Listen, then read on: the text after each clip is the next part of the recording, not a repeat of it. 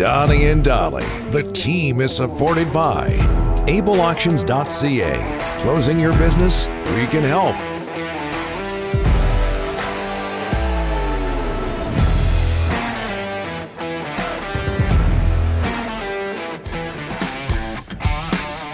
All of today's guests, including John Shannon. Remember the song Shannon by Henry Gross? That was more 70s. No, I don't remember that. Today's guests are brought to you by the Vancouver Giants. Giants return to the LEC tomorrow to take on Kamloops. It's White Spot Legends Weekend to help celebrate Anniversary 50 of the Canada-Russia Summit Series in 72. Giants will be wearing Team Canada jerseys. There will be 4 members of the 72 Canadian team there at the LEC. Ivan Cornwallier, Dennis Hull, Pete Mahovlich, and Dale Talon. Get all of your ticket packages and info at vancouvergiants.com/tickets. We're getting a late push for one of the great albums, which included some of the great songs of the 80s, Dire Straits. Oh, Money they were for good. Nothing, the album, of course, Brothers in Arms, as we bring in John Shannon, NHL analyst and co-host of the Bob McCowan podcast. Looks like he's ready to do some talking. How are you, sir? I'm well. By the way, Sunday nights on LG 73 was Casey Kasem in the American Cup. Yes, it was. That's right. John, it was Dick Clark first. American Bandstand. Dick Clark never hosted a top 40 radio show. I'm going to go back, and I'm going to double, triple check. You go back. I remember Dick Clark Sunday nights on LG 73. I'm going back. Mm-hmm. That's when you first started to drink Crown, I think. And Casey Kasem, by the way, was more famous for something else, though, right? Scooby-Doo. He was the voice of Shaggy. He was the voice of Shaggy at Scooby-Doo. But he was a good DJ. Very good. Oh, he's bad. And by the way, lived in Gig Harbor, not far from Seattle. Really? And so, yeah. So there you go. Probably could have watched the show if he was still alive. There is a YouTube video out there. I guess it's audio of Casey Kasem ripping into his producer. I got that, it, John. That's and God rest his soul, but I'll never forget hearing that. Better him than me. Yes, that's true. We've all had our moments in this business, right? Absolutely. You have some news on Alex Edler, John? Yeah, nothing's going to happen to him. Okay. The league did look at it. The league felt that he was bracing himself for a collision, and that between Edler and the other Kings player, Connor actually jumped into him. So nothing's going to happen. What's your opinion of that, given that the other person involved was arguably the best player in the world? You know, I think there's a consistency the league's tried to have, whether it's, it's not the NBA where superstars do get special treatment. And you can either argue on either side of the ledger whether we should be looking after superstars more or treat them just as regular players. So it was close to me, but I don't want to be one of those guys that has a, pardon the pun, but a knee-jerk reaction to a collision. So I'm not surprised that nothing other than the 2-minute minor occurred. Do you know what Edler's rep is in NHL circles, John? Because here in Vancouver, it's fine. Okay. Yeah, I think it's fine. There are a lot of guys on the Kings. Heck, that with a tougher reputation than Alex Edler. Edler's a hardworking warrior when it comes to this game, and I don't have to tell people in Vancouver how many times that Edler played hurt over the years he was with the Canucks. Yeah, big time. He admitted publicly that his back will never be the same. There you go. By the way, we are live. We are live. Thank you for that. Thank you for that. Bruce Boudreau's job status here, and he's still head coach of the Vancouver Canucks. It may very well be till the end of the season, John. But names being thrown around: Rick Tocchet and Andrew Brunette. Andrew Brunette with the sizzling hot New Jersey Devils. Do you expect him to get, whether it's in Vancouver or not, another shot at being the head coach of an NHL team? Oh, sure. Mm-hmm. Yeah, I mean, what Andrew did in taking over from Joel Quenneville last year in Florida was pretty impressive. It just so happened that the guys in Florida wanted to make a number of changes to the personality of their team, and that included the guy behind the bench. But there's no question that Andrew Brunette will get another chance. And Andrew's, in terms of coaching, Andrew's a young guy, and his time will certainly come in the next couple of years. And I suspect that we're not going to have what we had over the last 12 or 13 months, where we had 13 coaching changes, 13, which is quite a phenomenal number. But certainly Andrew will be given a chance at an appropriate time. John, when is it going to happen? Everybody thinks Bruce is going to get fired, and you're hearing names, Tocchet, Burnett. We've seen the criticism from management of the coach. What's your gut saying?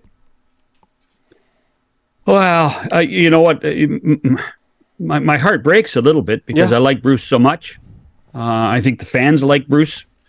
I don't really understand it, other than we've known and we've heard all along, Rick, and you've reported it well, that there has been a disconnect between Patrick and Bruce, more so than anybody, because of Bruce's lack of desire to use analytics and use aspects of the science of hockey to better his team. I think that if you sat with Bruce, he would disagree and says he uses analytics to a certain point.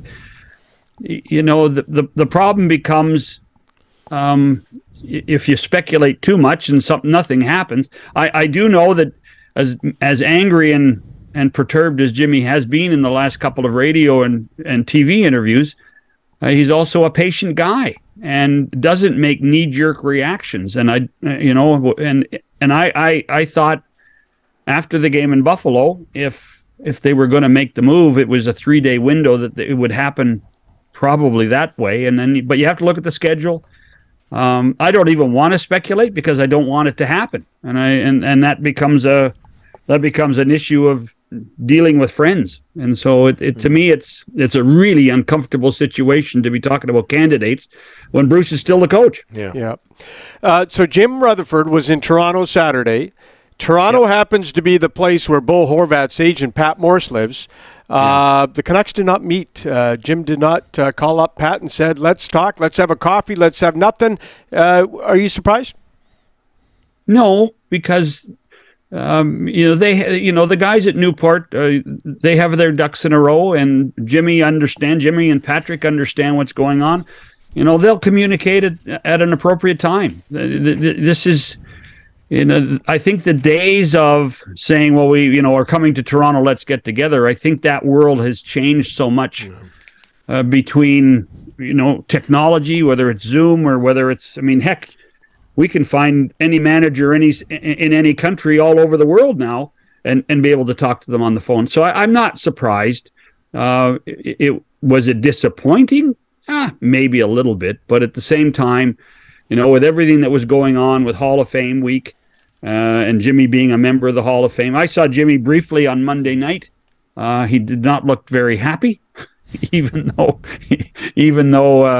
it was supposed to be a celebration night, and then his team went to Buffalo and won. So it's one of those things where you just have to, I think, understand the climate of what's going on, and who knows. The question for me now will be, the question for me on the Horvat situation is, what's Horvat's philosophy? What will the Horvat position be? Will he be more willing to be traded? Will he be more willing to wait the season, and then he gets to decide completely in the off season whether he wants to play in Vancouver or not, or wherever he wants to play? To me, that makes more sense than anything else right now, is wait the season and then see what happens on free agency next July 1st. And John, quickly, we talked about Andrew Burnett. The Devils in Toronto tonight. They've won 10 straight games. Tom Fitzgerald, Lindy Ruff, Marty Brodeur is there as well. How much respect is that organization building up right now?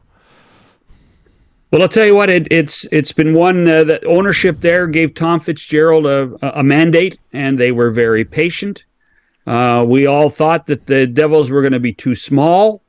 We all thought that they didn't have commitment, and what Lindy Ruff has put on the ice as a coach, they've done a magnificent job. And really, in the end, Donnie, they're getting goaltending. Prior to his injury, Blackwood had been good.